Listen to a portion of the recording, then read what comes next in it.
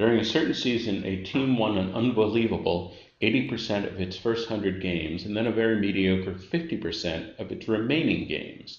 If the team won 70% of its games for the entire season, what was the total number of games that the team played?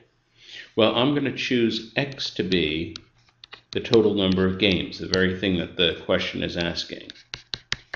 And it's always a good idea to call what the question is asking X. That way, when you solve for X, when you find the value of X, you'll know the answer to the question.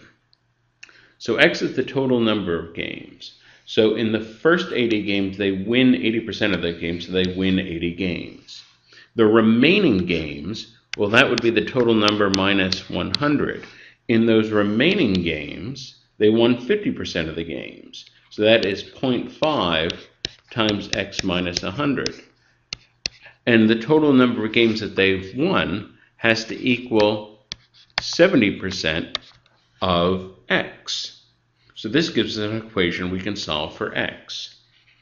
So 80 plus 0.5X minus 50 equals 0.7X.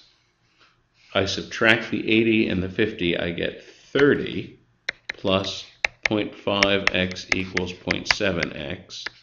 Subtract 0.5 from each side.